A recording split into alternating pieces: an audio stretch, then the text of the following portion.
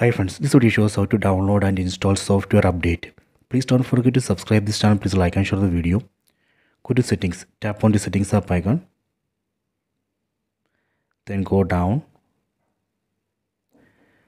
tap on software update.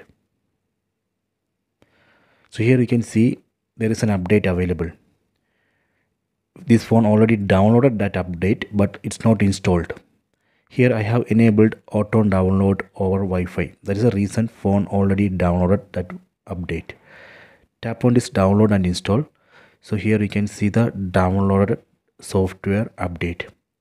We can tap on this install now button. That way we can install this update into this phone.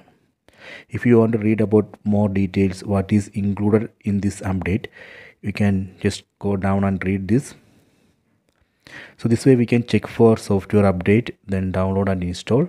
You can try this. I hope you have enjoyed this video. Please check it.